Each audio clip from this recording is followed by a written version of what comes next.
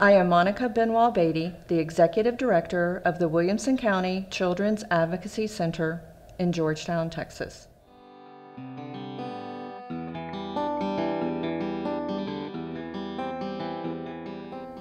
A Children's Advocacy Center is a child-friendly place where children can come to safely talk about their abuse or about a crime that they have witnessed.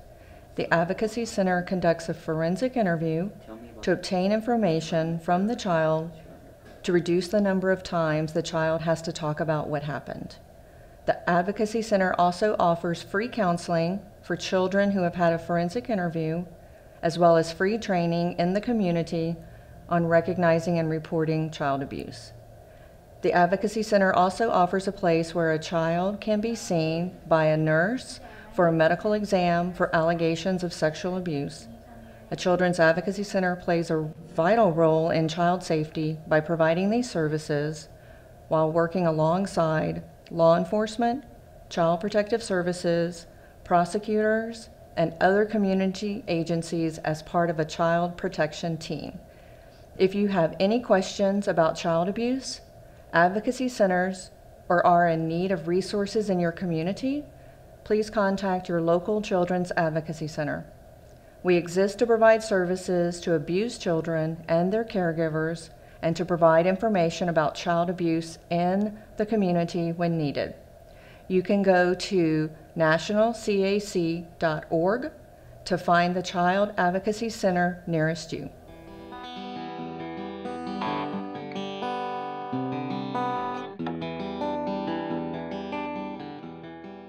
My name is Amy Calloway, and I'm the Outreach Coordinator at the Williamson County Children's Advocacy Center. Physical abuse is an intentional act causing injury or trauma to a child by way of bodily contact. Such injuries often cause pain and often result in bruises, broken or fractured bones, welt marks, black eyes, handprints, or other types of physical indications. The bruising may be small or large in size and may be seen on one body part or on multiple body parts of the child. Bruises that result from physical abuse will often have a pattern, such as a loop mark, lines, handprint, or an imprint where you can actually see the outline of the object that was used. We often see imprints from belts, handprints left on the face from a slap, or a split lip from when a caregiver got upset and hit the child. Significant bruising of the eye may be a result of the child being punched. Injuries to the chest wall are also of a particular concern, since this is where all the vital organs are protected. With very young children, it's important to remember that if they're too young to be mobile, they should not have bruising on their bodies. Something to help you remember this is, if they are not cruising, they should not be bruising. Some burn marks may be a result of physical abuse. We suspect abuse if the burns are on the bottoms of the feet, in between fingers or toes, on or behind the ears. Abusers tend to leave marks or burns in places where they think that no one will notice. We often see burns that are small and round in shape, hidden in these places, indicating cigarette burns. Sock burns that go from the feet to the ankles may be a result of an accident, or they can be a result of abuse. Accidents that present as sock burns may occur if the caregiver did not check the temperature of the water before they put the child into it. But sock burns may also indicate abuse, such as a caregiver putting the child in scalding hot water in a bathtub or sink as a form of punishment. A child may have a broken or fractured bone. Sometimes these breaks or fractures are from abuse, and sometimes they are not. It's important to see what the explanation is that the caregiver gives to you and see if it matches that of the child. These explanations must make sense given the injury. Many caregivers will tell you that the child fell off of a bed, a sofa, or a chair in order to explain this type of injury to you. Doctors who are experts in the field of child abuse will tell you that it is not likely that a child will have a fracture or a break on their bone or get a significant bruise because of a short distance fall. Young children with lots of body fat should not have significant bruising, breaks, or fractures because the body fat that they have is meant to protect their skeletal structure. Their body should bounce and will absorb the impact of a short distance fall. If small children have significant injuries, it's extremely concerning and it should be taken very seriously. Sometimes children will fall, scrape a knee, or have a small bruise or scratch from playing outside or roughhousing with other children. These bruises can often be seen on bony parts of the body, such as on the shins, the kneecaps, and the elbows. These are normal and are not considered abuse. You may discover other marks on a child's body that are not indicative of abuse, such as irritated areas due to a skin condition, birthmarks, or Mongolian spots. We are often asked if it's okay to punish one's own child by spanking. This answer will vary depending on the specific laws in your state, but generally speaking, it is okay to spank your child as long as you're not leaving an injury on them, such as a bruise or any kind of bleeding, and as long as the spanking occurs on a place on the body, such as their bottom. Some redness may result from a spanking to the bottom. This is not abuse. Spankings to certain areas of the body are not okay. Spankings to the chest area, where the vital organs are, as well as spankings to the head and the face are not okay, and this could impact the child's brain, as well as their eyesight and their hearing.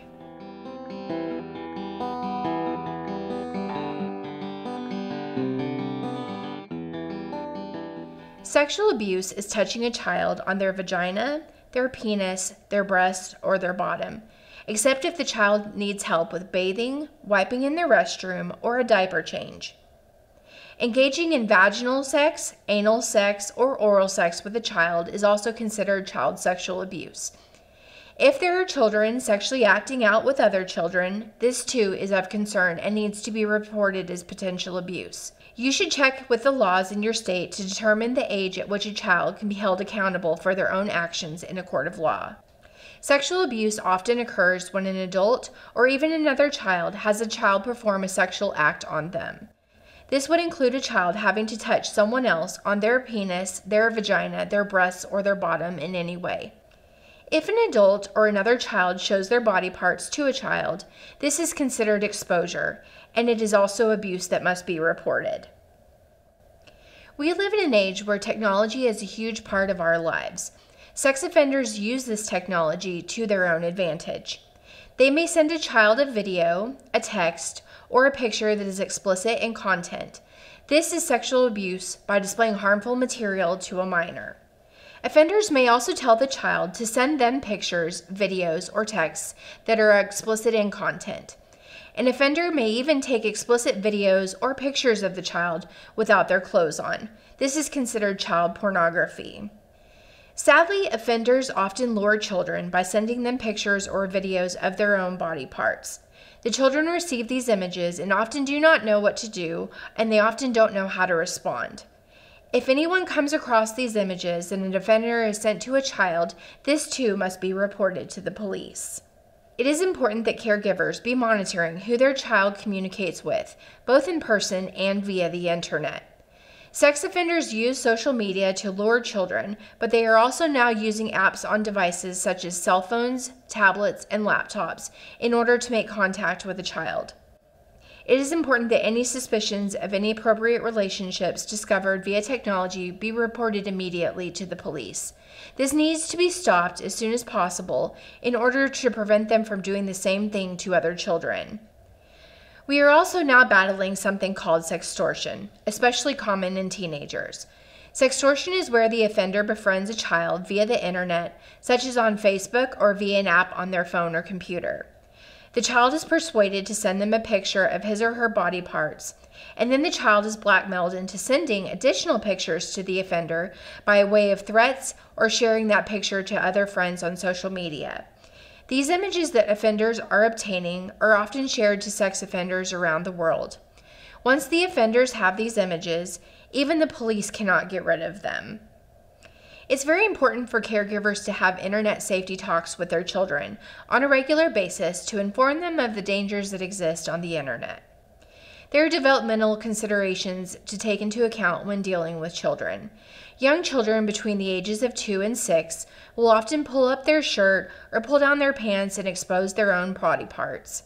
This is developmentally appropriate and is not considered abuse.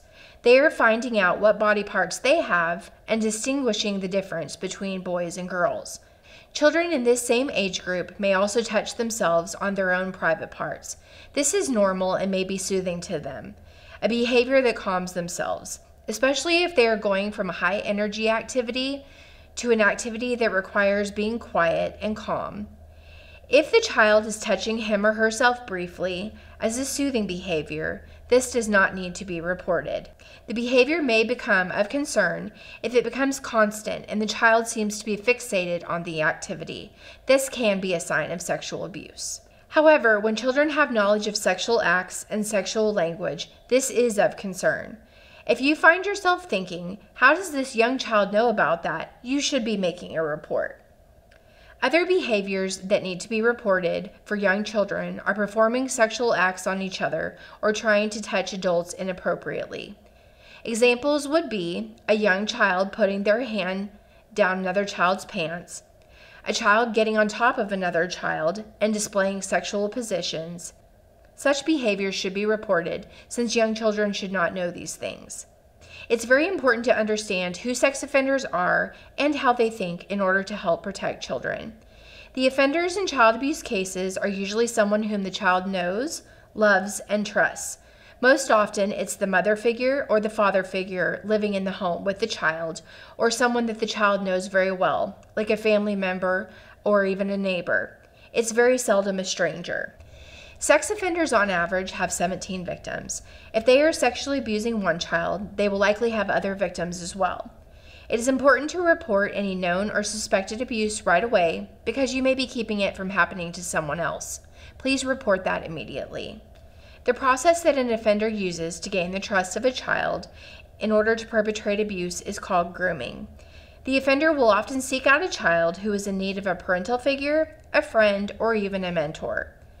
Sometimes they will choose children who are loners, who do not have a lot of friends, or a child who does not have a lot of supervision in their home.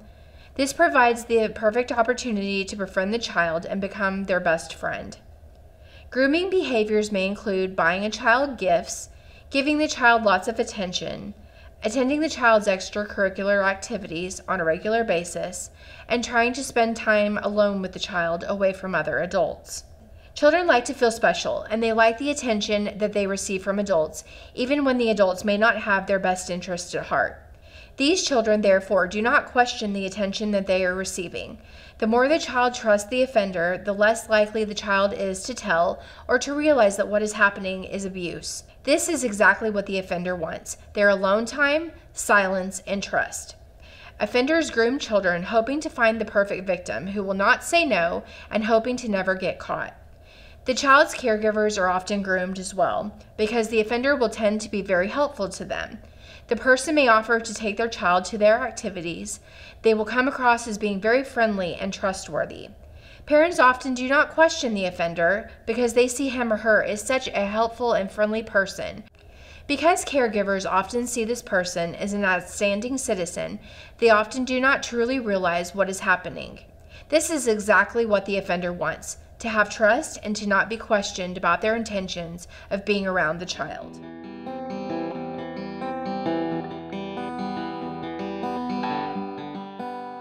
Neglect is defined as failure to care properly for a child. Examples are not providing suitable clothing, nutrition, or shelter for a child. If a child is denied these necessities intentionally, this is considered neglect.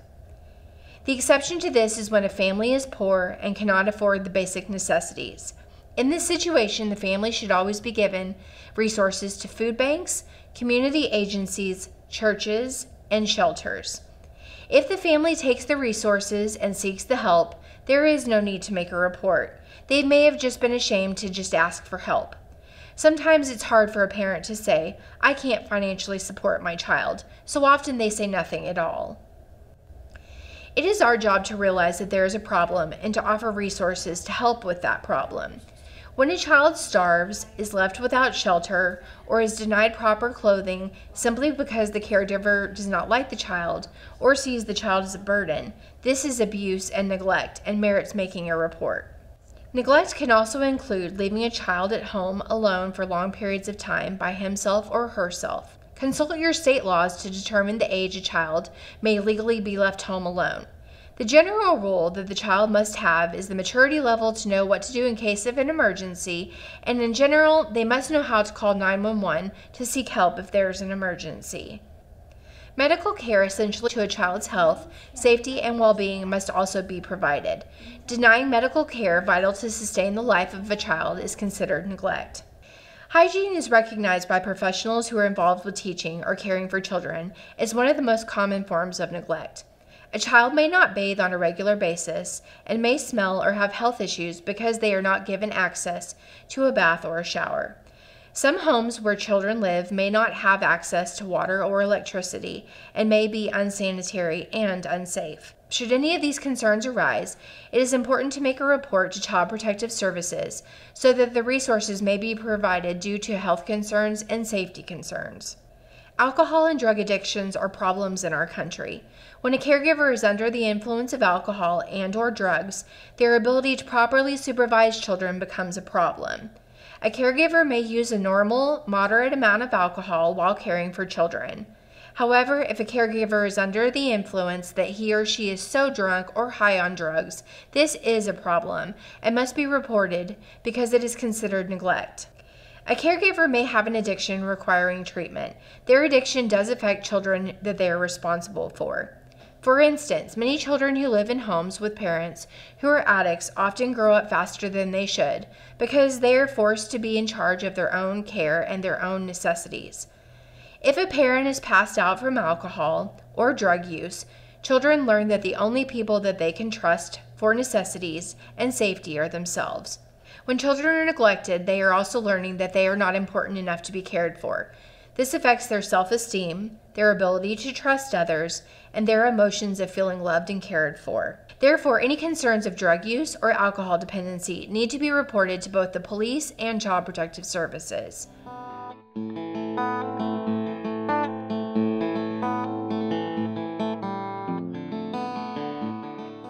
Every 9 seconds in our country, a woman is abused because she is in a relationship of some sort where domestic violence is taking place. This means that many women in our communities are living in fear and feeling alone, and many of these women have children who are growing up witnessing violence and seeing their mother being beaten, verbally abused, and controlled. Does this happen to men too? Absolutely. Men can be victims of domestic violence as well. It can happen to anybody. Domestic violence falls under the neglect category of child abuse. Children in homes where there is a lot of violence often experience getting hurt themselves. Many people think that when there is domestic violence, a child will run away and hide to avoid what is going on. This isn't what we see as professionals. We tend to see the children getting involved in the dispute because they want to stop the fighting that is taking place. A child will often get in the middle of the fight trying to break it up. This can result in the child receiving an injury from getting involved. Domestic violence falls under neglect in the eyes of the law because there is so much risk of danger to the child. It is seen as neglectful supervision. Adults are leaving children in a dangerous situation and not removing them from potential harm. Often the person who is being abused is afraid to leave and cannot leave due to financial reasons. This is taken into account when considering who should be held accountable for the domestic violence in homes where children reside. Often, children will not come right out and say that they are experiencing abuse. Instead, they may clue you in with their behavior that something is going on. You're not taking this from me! You can't have it! I said Many children will have a sudden, unexpected behavior change. At first, they may be very respectful, helpful, and calm by nature. This child may become very argumentative, disrespectful, and aggressive verbally, physically, or both. Some children may threaten to hurt others and/or hurt themselves. When a child has a drastic behavior change and a threat of harm is expressed, pay attention and question the child about why they are having a difficult time without asking too many questions because you should not be doing your own investigation. Emotionally shutting down is also a behavior change displayed by many children who are experiencing abuse. This will often include symptoms of depression and untrusting behavior towards others. If a child becomes more protective of his or her body space by refusing hugs, moving away when someone moves towards them, etc., this too may indicate that something is wrong. Some children may adamantly refuse to be around certain people that they were previously okay with being around. This person may have done something that made the child feel unsafe and uncomfortable. This person could be their offender. For example, sometimes there are situations where relatives come and visit and a child is abused. The child's behavior changes shortly thereafter, and the caregivers wonder why. Then some time passes, the offender has been away, and the child may continue to have problems. If the offender is scheduled to come back for another family get-together, that same child may become argumentative and refuse to be around the person who hurt them. This makes sense given that the child was abused by this person. If you see things or a caregiver tells you that these changes are happening with the child, it would be important to take notice and to make a report. My name is Frances De Leon. I work at the Williamson County Children Advocacy Center, and I'm a licensed marriage and family therapist.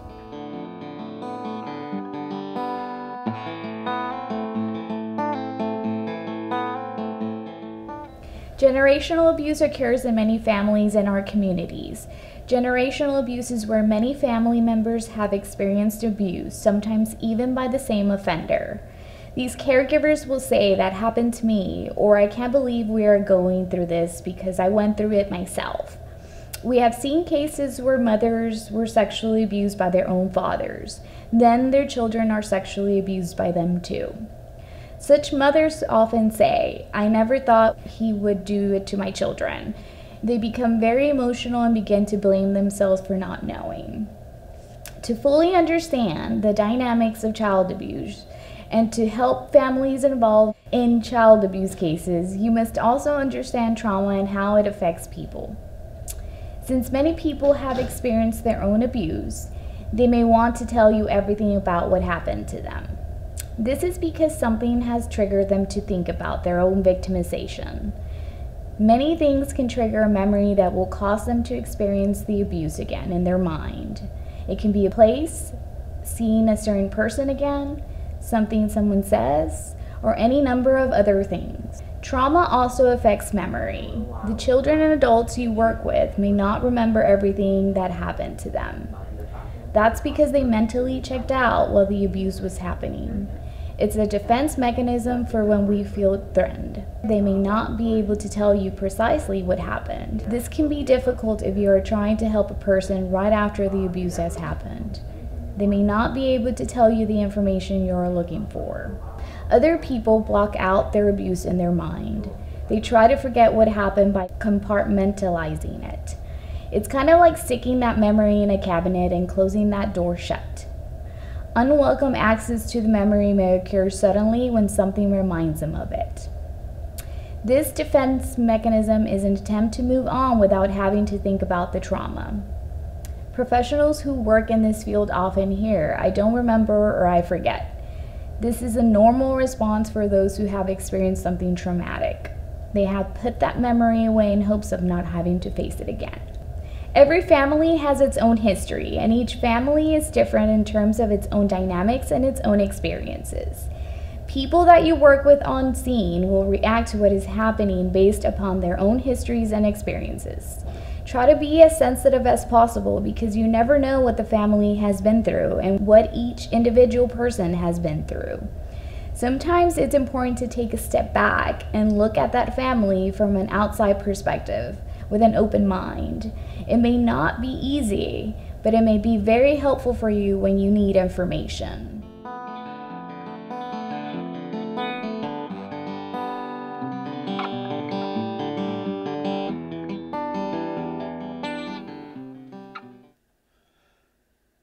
God, why'd you cook pork chops? You know I hate pork chops. You're stupid. I'm sorry, I forgot. They were on sale at the grocery store. I'm not eating this! Dad, stop yelling at Mom! Kids, please go to your room. Don't you start either!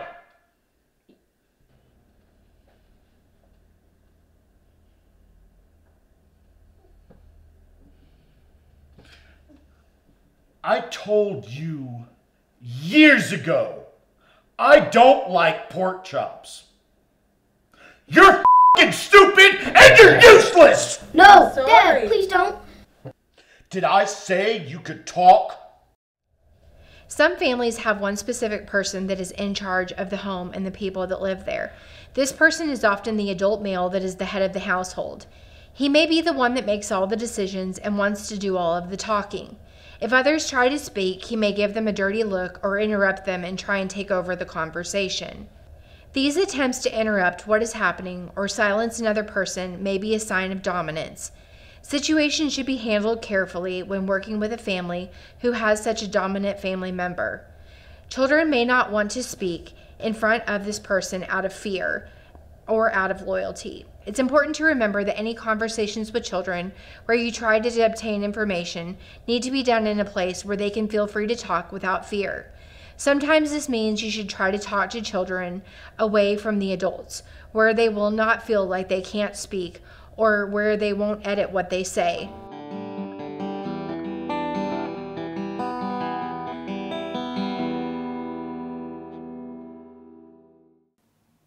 Why do you keep doing this?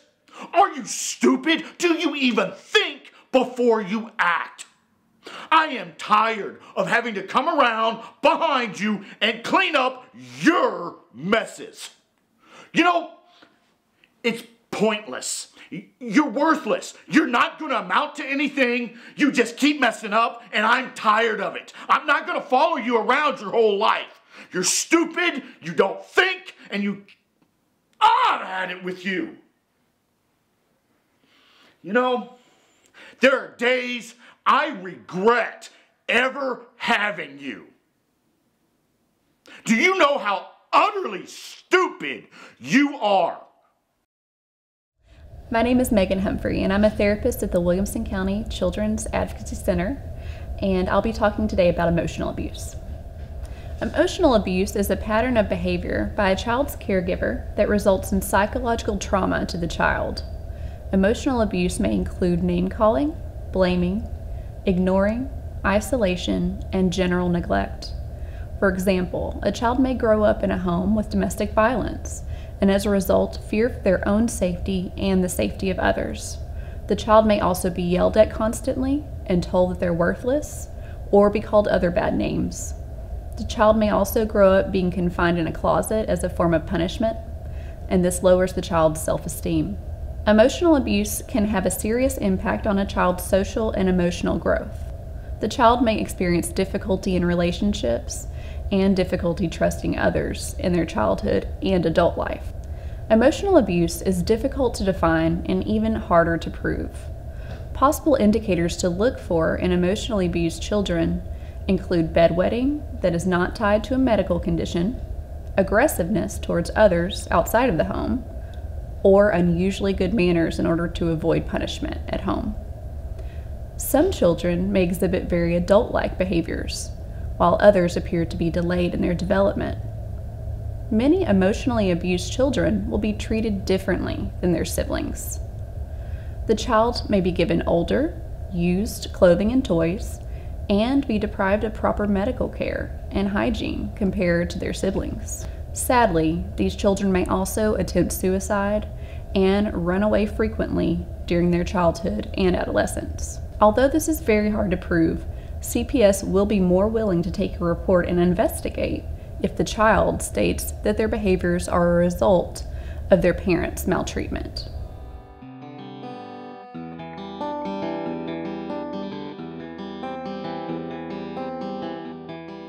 In this room, we're going to be talking about some very important things, and I'm going to be asking you questions, okay? So tell me, why are you here today? Because something happened. Okay, something happened. Tell me about that. What happened? A disclosure is a child's statement about abuse that he or she has experienced. People may disclose their victimization at various points in their lives. Some people tell right away, others may wait until later in life. There are even some people who are victims who have never told anybody about their abuse at all. Only 1 in 10 victims of abuse will actually make a disclosure. It's very important to take these disclosures seriously because that individual may never talk about it again. It's also important to discuss the different types of disclosures in order to understand what is going on in the mind of a child. Each type of disclosure is dependent upon the age of the child, the circumstances of the child, and the child's family dynamics.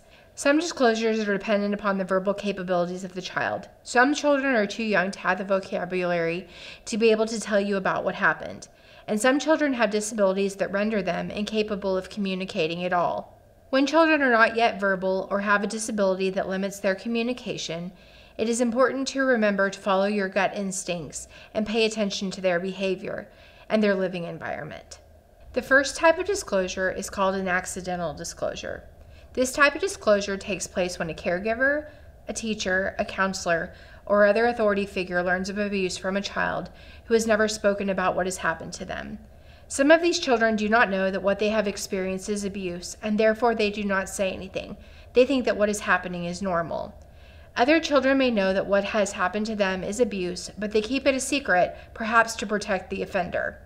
Examples of an accidental disclosure could include a mother walking in and seeing her son sexually abusing her daughter.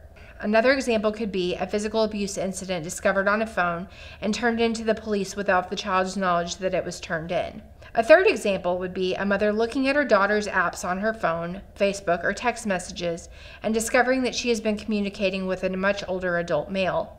The daughter says, "I love him, he's not doing anything wrong." Another example of an accidental disclosure would be a very young child randomly blurting out to someone that Uncle Johnny touched his pee-pee, because the child doesn't understand that this is sexual abuse and therefore thinks that he has been playing a game with Uncle. I didn't want to tell Mom that Andy was touching me. She walked in on us, and now everyone is going to know. I said Dad touched my pee-pee. Why is everyone mad at Dad now? We met on Facebook. He said that he loves me. I know he's way older than me, but I love him too. The second type of disclosure is called a tentative disclosure. This is when children may tell you only a little bit of information. Usually it's the who and the what, keeping it very brief without revealing too much information. Children may tell you one sentence about their abuse, and then they will stop and read your reaction to decide if they should tell you more or tell you less. If you appear supportive and calm, they may decide to open up and tell more information about the abuse. If you panic, appear angry, or are beginning to judge them based on what they said, they will likely not tell you any more information.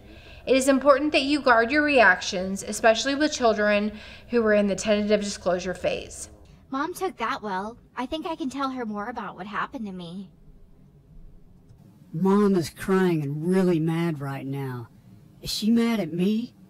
I'm not saying anything else about what happened. I'm in trouble.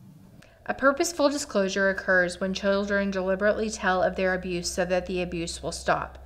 Or perhaps one child is protective of another child, so he or she decides to report the abuse. The child will tell a trusted adult hoping for help. When children start talking, they will often give a huge amount of information about the incidents. You may feel like a wave of information is hitting you because they have been holding everything in for so long that they overwhelm the adult with details in order to get everything out in the open. Some examples of this would include a student walking into the counselor's office at school and breaking down in tears. She reveals in great depth that her stepdad has been molesting her for years. She wants it to stop because she fears that he is going to molest her little sister too. Another example would be a child running to a neighbor's house in the middle of the night and saying that his dad just hit his sister so hard with his fist that there's now blood streaming down her head. The child tells the neighbor that dad always gets really violent when he's been drinking and begs the neighbor to call the police and keep him safe. I really need to tell you something. My grandfather has been touching me for years, and I want it to stop. He's scaring me. He may be doing it to other kids too. Please help me. There are so many reasons why children decide to keep their abuse a secret. Fear is often what silences them. They fear that they will not be believed. They fear that they will be punished for telling. They fear that their family members will be harmed if they report what happened to them. We teach children growing up that family is important, and we reinforce those family bonds with values, morals, and belief systems. Many children keep their abuse a secret because they feel that they must be loyal to their family and that no matter what, blood is blood. Wow! You have really created a mess! You are the reason that your father is going to jail! I hope you're happy! This is all your fault! You are breaking up this family! Our life is going to be so much harder because of you! You happy now, you little punk? You got what you wanted, didn't you? I'll get out. And then what happens when I get out, huh? Many children are aware of the consequences of what could happen if they tell about the abuse they've endured. Many children will ask, is my mom or dad going to jail? The fear of their caregiver being locked up and going away is another fear that often silences children. Many thoughts go through the minds of children while they contemplate disclosing abuse. Many know that Child Protective Services may come into their lives when something is wrong. Children may fear Child Protective Services because they think that if CPS shows up, that they are going to get taken away from their family. This does not happen as often as people think that it does. Many other interventions can be considered besides taking a child out of his or her home. This is done only as a last resort when other options have failed. Many children, especially older children, may also worry about the family finances. They worry over what can happen if the parent goes to jail and the family loses an income. Will they have to move? Will they have to switch schools? Will they have to lose access to all the things that they enjoy because they cost too much?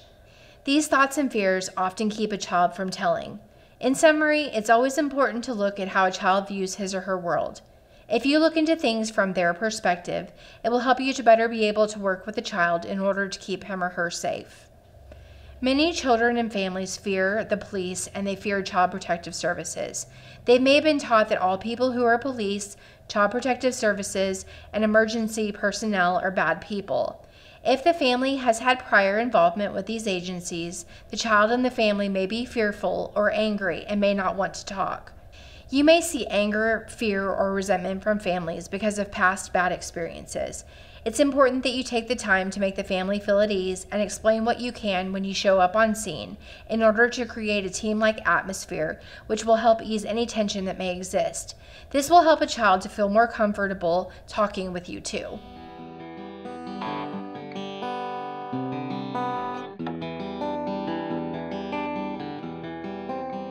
Devin, my job is to help people in many ways and make sure that people are safe. Tell me about what happens when you get in trouble at home. Well, my dad hits me on the back really hard and it really hurts. I saw that bruise on your back, and I want you to know that it's never okay for someone to hurt you like that. It's not your fault, and I'm glad that you told me. He hits my sister too, and he's broken.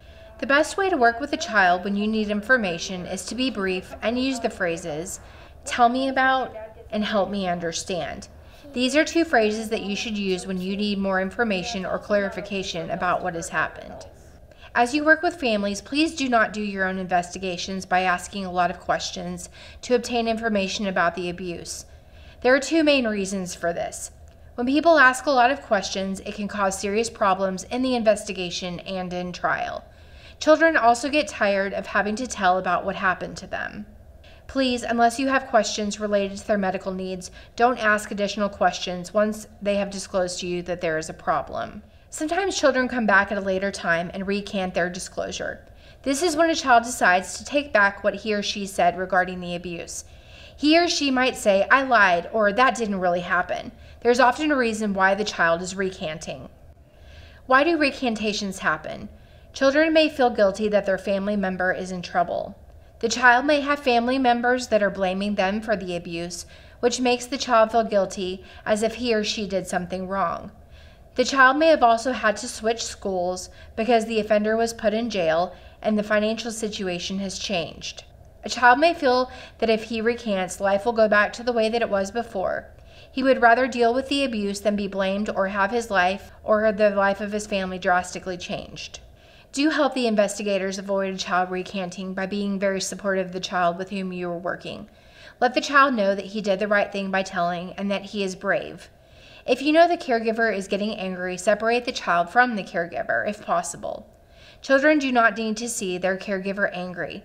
This is often interpreted by the child as an indication that he has done something wrong. When you are on scene and you suspect abuse, or perhaps a child actually discloses to you, believe the child and follow your gut instincts. Stay with the child so that she feels safe and protected. If the child asks you questions during a medical emergency or some sort of trauma about her family members and whether or not they are okay, let them know that someone is helping their relatives. If you find out about child abuse, do not let the caregivers know that you are making a report. It is best for the caregiver to be kept in the dark about any report being made. If you feel that the caregiver is going to influence their child in any way, try to keep the child and caregiver away from each other. If the caregiver insists on being with their child, stay with the both of them so that the caregiver doesn't talk to the child about keeping the abuse a secret. And lastly, try to keep the scene as peaceful as possible until the police arrive. Hey Amy, this is Anna with Williamson County. I need to make a report about a child. His name is James and he's 9 years old. He has a large bruise to his lower back. It's blue and purple. It's about 8 inches in diameter. It's circular. We showed up on scene, called in by law enforcement due to a domestic abuse call. During my conversation with James, he mentioned that his dad... If you know or suspect that abuse is happening, it is mandated by law that you report the abuse or your suspicions of the abuse. You must make reports to law enforcement and to Child Protective Services if a child is in danger. You should involve Child Protective Services when the person who is abusing the child is a caregiver or a family member. You will rarely know that abuse is happening for sure unless you see it with your own eyes. Therefore, you must report your suspicions. Please do not be making your reports in front of the child. This may cause the child to shut down and not talk to law enforcement or Child Protective Services. You cannot have someone else make a report of abuse for you. If you know it or suspect it, you must be the one to report it. It's the law. You can be held legally liable if you know or suspect abuse is happening and you do not report it. You may be the outcry witness in a child abuse case. An outcry witness is the first adult that the child tells about the abuse. This is the only person who can testify in a courtroom about what the child said, since the adult heard it directly from the child. Make sure that your reports of abuse are very thorough. Document exactly what happened when the child disclosed to you. You will probably not know that you're the outcry witness when you first hear from the child, but it's important for you to always record in great detail what was going on and what the child said in order to help the case and to help you yourself remember what happened should you receive a subpoena to testify. Every time you make a report, you should document the following information: the date the child disclosed to you, the child's name, what you were doing with the child when the child made the disclosure. For example, we were sitting on the porch outside while one of my partners was assessing the mother inside for chest pain. I noticed that the child had a large red and blue round bruise about 5 inches in diameter on her upper right arm near her shoulder. Also, please document what the child said when you had a conversation with them. You also need to document who you reported the information to. You will want to write down the names of the professionals that you reported to and which agency they were with. These people will be able to back you up should there ever be a suspicion that you did not report abuse. Familiarize yourself with protocols of your agency and the laws of your state regarding reporting child abuse. Make sure you know how to contact Child Protective Services. Keep this information with you at all times in case you need it. When making your report to Child Protective Services and law enforcement, please share all concerns you have about the family.